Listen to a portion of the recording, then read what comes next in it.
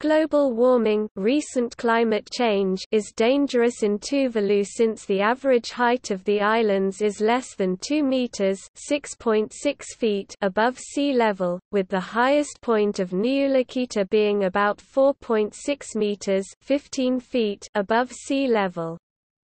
Tuvalu Islands have increased in size between 1971 and 2014, during a period of global warming. Over 4 decades, there had been a net increase in land area in Tuvalu of 73.5 hectares (2.9%), although the changes are not uniform, with 74% increasing and 27% decreasing in size.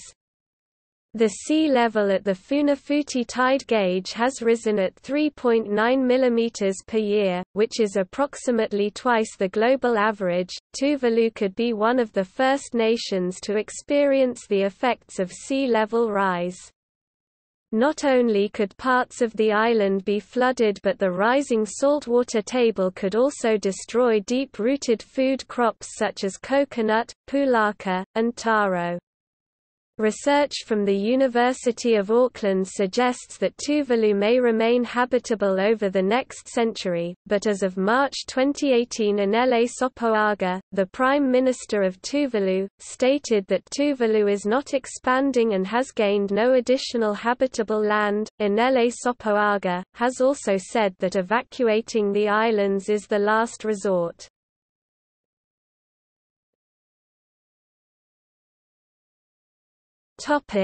Climate systems that affect Tuvalu. Tuvalu participates in the operations of the Secretariat of the Pacific Regional Environment Programme (SPREP). The climate of the Pacific region at the equator is influenced by a number of factors, the science of which is the subject of continuing research. The SPREP described the climate of Tuvalu as being: the sea level in Tuvalu varies as a consequence of a wide range of atmospheric and oceanographic influences. The 2011 report of the Pacific Climate Change Science Programme published by the Australian government, describes a strong zonal east to west sea level slope along the equator, with sea level west of the international date line 180 degrees longitude being about a half-metre higher than found in the eastern equatorial Pacific and South American coastal regions. The trade winds that push surface water westward create this zonal tilting of sea level on the equator. Below the equator, a higher sea level can also be found about 20 degrees to 40 degrees south. Tuvalu is spread out from 6 degrees to 10 degrees south. The Pacific Climate Change Science Program Report 2011 describes the year-by-year volatility in the sea level as resulting from the El Niño Southern Oscillation (ENSO). The Pacific inter-decadal oscillation is a climate switch phenomenon that results in changes from periods of La Niña to periods of El Niño. This has an effect on sea levels, as El Niño events can actually result in sea levels falling by 11 inches (28.4 centimeters) as compared to the sea level during our La Niña events. For example, in 2000 there was a switch from periods of downward pressure of El Niño on sea levels to an upward pressure of La Niña on sea levels, which upward pressure causes more frequent and higher high tide levels. The perigean spring tide, often called a king tide, can result in seawater flooding low-lying areas of the islands of Tuvalu.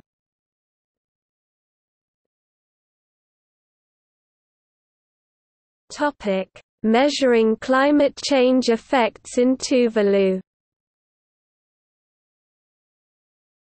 In 1978, a tide gauge was installed at Funafuti by the University of Hawaii. However, the uncertainty as to the accuracy of the data from this tide gauge resulted in a modern Aquatrack acoustic gauge being installed in 1993 by the Australian National Tidal Facility (NTF) as part of the AUSED-sponsored South Pacific Sea Level and Climate Monitoring Project. The highest elevation is 4.6 meters (15 feet) above sea level on Niulakita, which gives Tuvalu the second lowest maximum elevation of any country after the Maldives. However, the highest elevations are typically in narrow storm dunes on the ocean side of the islands, which are prone to overtopping in tropical cyclones, such as occurred with Cyclone Bebe. In March 2015, the storm surge created by Cyclone Pam resulted in waves of 3 to 5 meters (9.8 to 16.4 feet) breaking over the reef of the outer islands, caused damage to houses, crops and infrastructure. On Nui, the sources of fresh water were destroyed or contaminated. Tuvalu is also affected by perigean spring tide events, often called a king tide, which raise the sea level higher than a normal high tide. The highest peak tide recorded by the Tuvalu Meteorological Service was 3.4 meters (11 feet) on the 24th of February 2006 and again on the 19th of February 2015. As a result of historical sea level rise, the king tide events lead to flooding of low-lying areas, which is compounded when sea levels are further raised by La Niña effects or local storms and waves. In the future, sea level rise may threaten to submerge the nation entirely, as it is estimated that a sea level rise of 20 to 40 centimeters (7.9 to 15.7 inches) in the next 100 years could make Tuvalu uninhabitable. The atolls have shown resilience to gradual sea level rise, with atolls and reef islands being able to grow under current climate conditions by generating sufficient sand and broken coral that accumulates and gets dumped on the islands during cyclones. There remains the risk that the dynamic response of atolls and reef islands does not result in stable islands, as tropical cyclones can strip the low-lying islands of their vegetation and soil. Tepuka Vili Vili islet of Funafuti Atoll was devastated by Cyclone Meli in 1979, with all its vegetation and most of its sand swept away during the cyclone. Vasafua Islet, part of the Funafuti Conservation Area, was severely damaged by Cyclone Pam in 2015. The coconut palms were washed away, leaving the islet as a sandbar.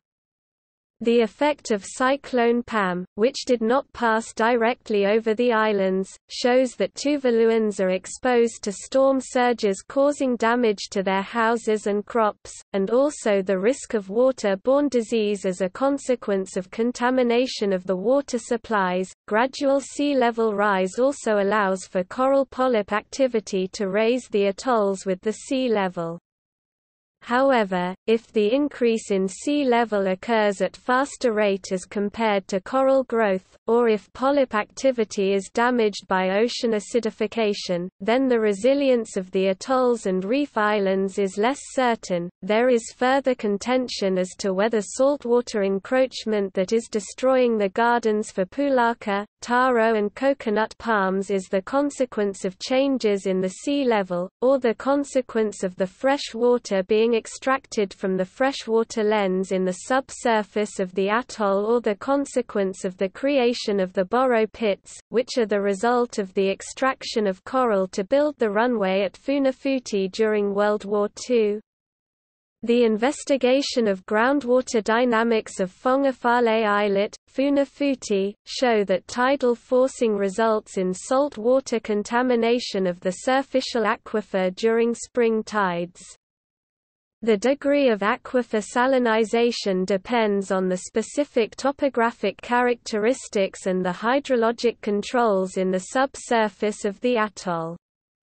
About half of Fongafale Islet is reclaimed swamp that contains porous, highly permeable coral blocks that allow the tidal forcing of salt water.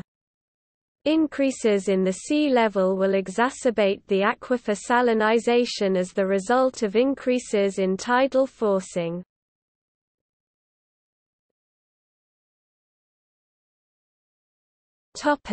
Concerns over long-term habitability. Existing scientific narratives suggest that Tuvalu may become uninhabitable as a consequence of rising sea levels, however results of research from the University of Auckland challenge the existing narratives by showing that island expansion has been the most common physical alteration throughout Tuvalu over the past 4 decades. The results challenge the existing perceptions of island loss due to rising sea levels by showing that the islands are dynamic features that will persist as sites for habitation over the next century and allows for alternate opportunities for adaptation rather than a forced exodus. Despite these findings, the Prime Minister of Tuvalu maintains that Tuvalu is not expanding, and that the expansion of Tuvaluan shoreline did not equate to habitable land.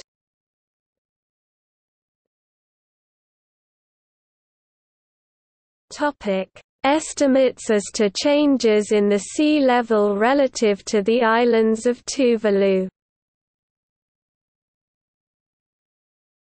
The Permanent Service for Mean Sea Level (PSMSL) analysis of data from Funafuti is that the sea level has risen at 3.9 mm per year, which is approximately twice the global average. Sea level observation has been made at 2 locations within the Funafuti Lagoon. The University of Hawaii Sea Level Center (UHSLC) operated a tide gauge from November 1979 until December 2001. Since June 1993, the National Tidal Centre of the Australian Bureau of Meteorology has operated a Aquatrack acoustic gauge. The 2 records were synthesized into a single data source by averaging the difference between the 2 records over the period during which both gauges operated simultaneously. There are observable changes that have occurred over the last 10 to 15 years that show Tuvaluans that there have been changes to sea levels. Those observable changes include sea water bubbling up through the porous coral rock to form pools on each high tide and flooding of low-lying areas including the airport on a regular basis during spring tides and king tides.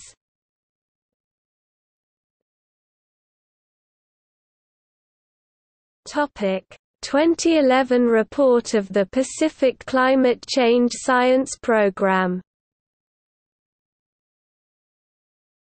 The 2011 report of the Pacific Climate Change Science Program of Australian concludes in relation to Tuvalu that over the course of the 21st century, surface air temperature and sea surface temperature are projected to continue to increase. Very high confidence. Annual and seasonal mean rainfall is projected to increase. High confidence. The intensity and frequency of days of extreme heat are projected to increase. Very high confidence. The intensity and frequency of days of extreme rainfall are projected to increase. High confidence. The incidence of drought is projected to decrease. Moderate confidence. Tropical cyclone numbers are projected to decline in the Southeast Pacific Ocean Basin 0 to 40 degrees south, 170 degrees east to 130 degrees west. Moderate confidence.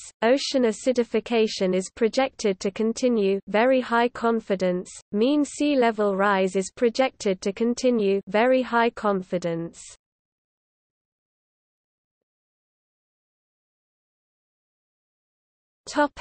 National response to the challenges faced by Tuvalu. Tuvalu faces challenges which will be exacerbated by climate change. Those challenges are coastal erosion, saltwater intrusion and increasing vector and water-borne diseases due to sea level rise, inadequate potable water due to less rainfall and prolonged droughts, Pulaka pit salinization due to saltwater intrusion, and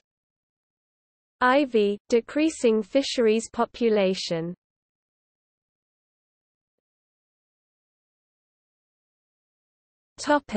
The National Advisory Council on Climate Change. In a speech on 16 September 2005 to the 60th session of the UN General Assembly, Prime Minister Martia Toafa emphasized the impact of climate change as a broader security issue which relates to environmental security. Living in a very fragile island environment, our long-term security and sustainable development is closely linked to issues of climate change, preserving biodiversity, managing our limited forests and water resources. The threat of climate change to the islands is not a dominant motivation for migration, as Tuvaluans appear to prefer to continue living in Tuvalu for reasons of lifestyle, culture and identity. In 2013, Anele Sopoaga, the Prime Minister of Tuvalu, said that relocating Tuvaluans to avoid the impact of sea level rise should never be an option because it is self-defeating in itself. For Tuvalu, I think we really need to mobilize public opinion in the Pacific as well as in the rest of world to really talk to their lawmakers to please have some sort of moral obligation and things like that to do the right thing. The Economics of Climate Change in the Pacific 2013 report of the Asian Development Bank estimates the range of potential economic impacts of climate change for agriculture, fisheries, tourism, coral reefs, and human health in the Pacific region, with agriculture production, such as taro, particularly vulnerable to the effect of climate change.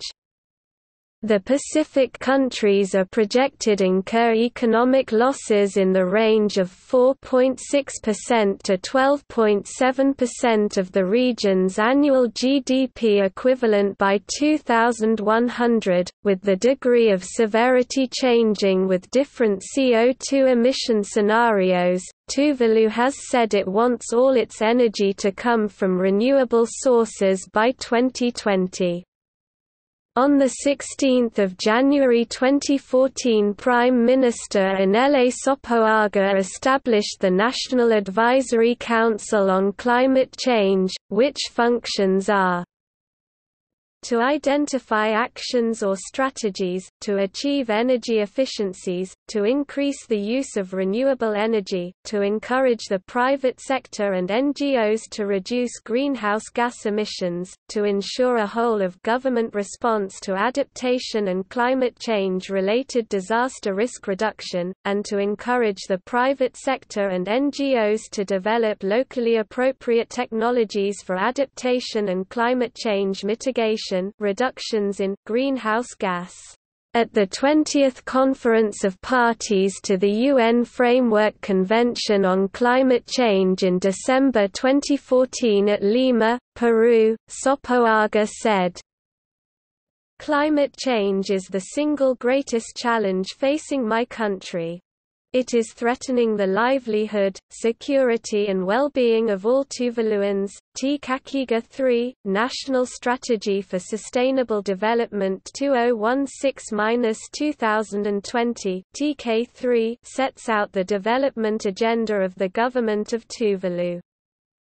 TK3 includes new strategic areas, in addition to the 8 identified in TK2.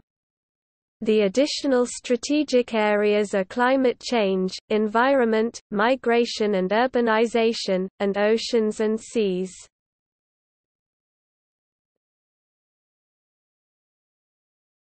Tuvalu's role at the Copenhagen Climate Change Conference 2009.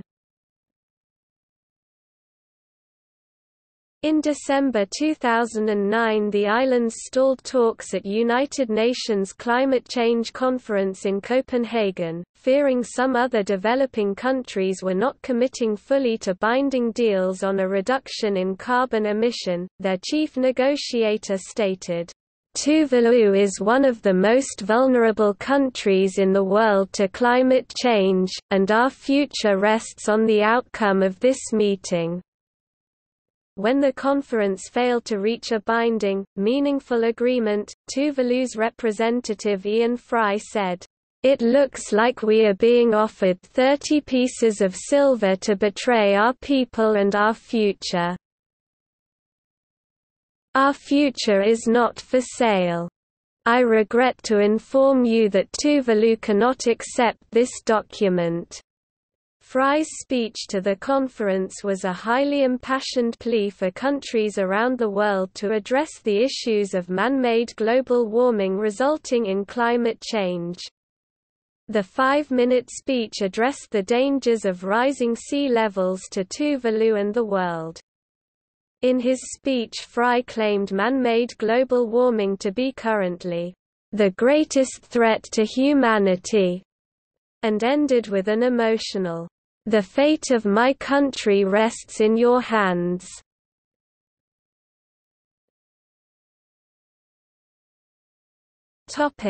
Climate change leadership and the Majuro Declaration 2013.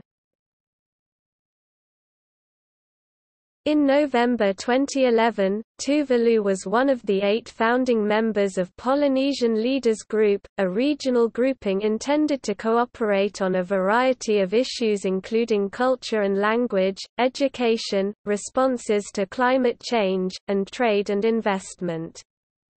Tuvalu participates in the Alliance of Small Island States (AOSIS), which is a coalition of small island and low-lying coastal countries that have concerns about their vulnerability to the adverse effects of global climate change.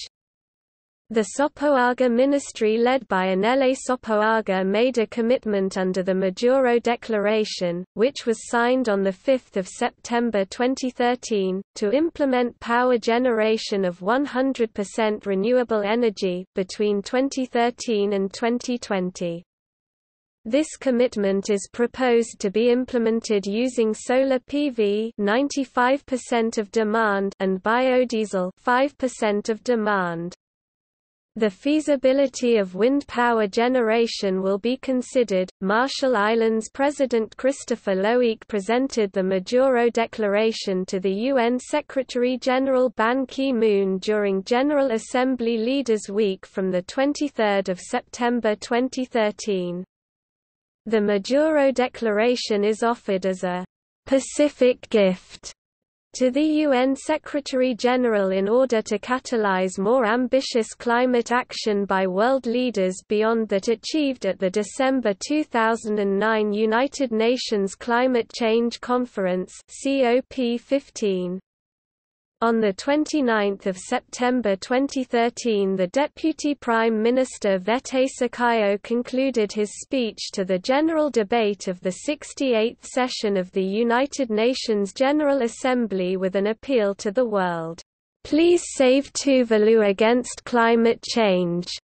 Save Tuvalu in order to save yourself, the world.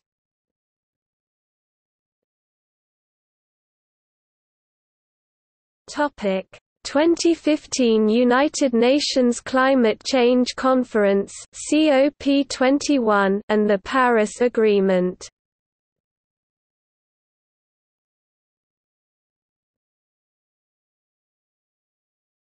Topic: Commitment under the United Nations Framework Convention on Climate Change (UNFCCC) 1994.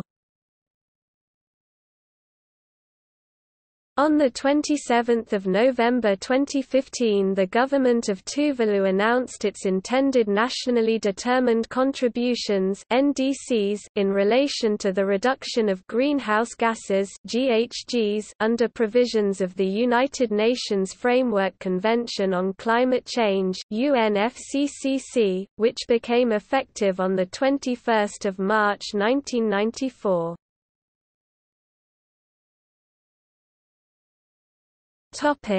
Tuvalu's COP21 goal of global temperature below 1.5 degrees Celsius relative to pre-industrial levels. Prime Minister Anele Sopoaga said at the 2015 United Nations Climate Change Conference (COP21) that the goal for COP21 should a global temperature goal of below 1.5 degrees Celsius relative to pre-industrial levels, which is the position of the Alliance of Small Island States.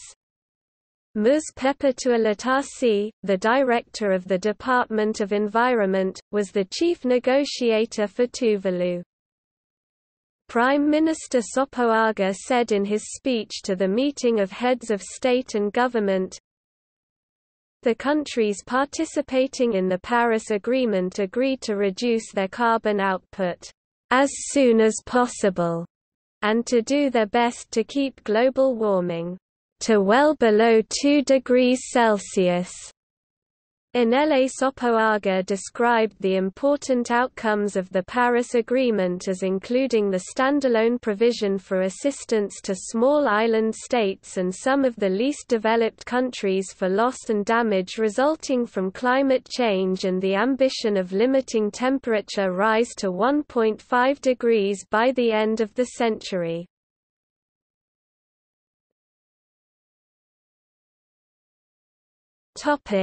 Tuvalu Survival Fund (TSF). The Tuvaluan government established the Tuvalu Survival Fund (TSF) in 2016 to finance climate change programs and as a fund available to respond promptly to natural disasters, such as tropical cyclones. Contributions are made to the TSF from the national budget.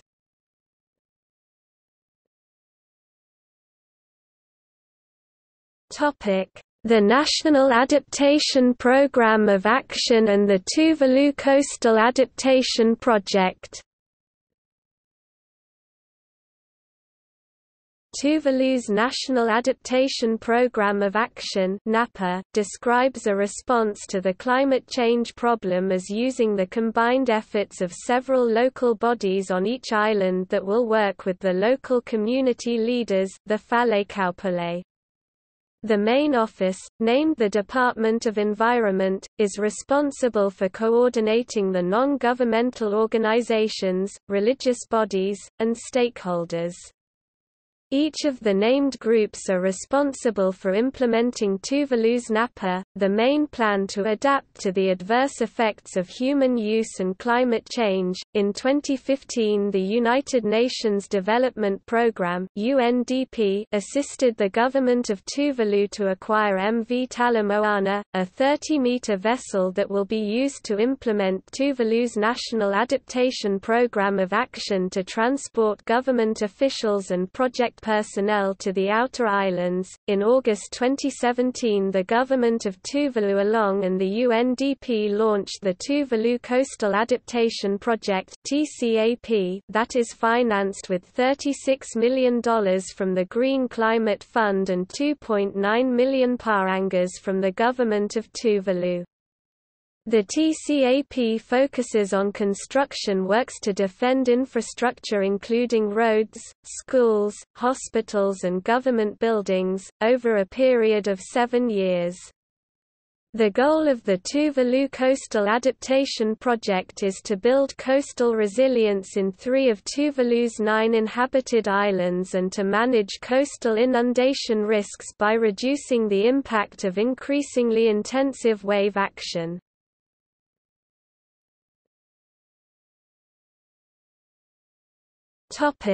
External links.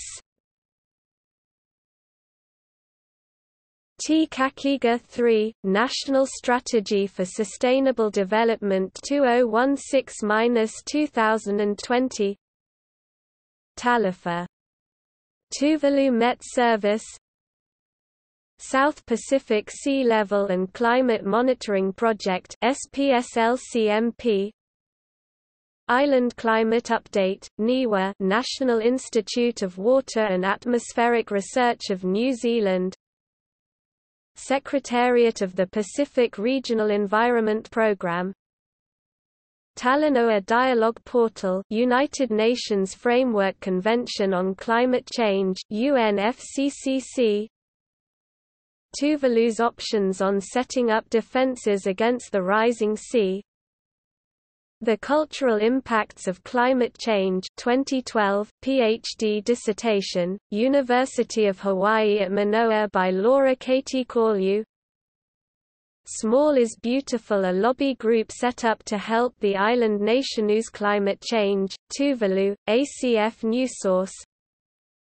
Environment, Tiny Tuvalu fights for its littoral survival. IPS News video, the 28th of September 2013, address by His Excellency Vete Palakua Sakayo, Deputy Prime Minister of Tuvalu at the general debate of the 68th session of the General Assembly of the United Nations. King Tide, Funafuti, Storm Video 2005, YouTube video. 1024 Number 90 King Tide attacks in Tuvalu, TITV Weekly, YouTube video.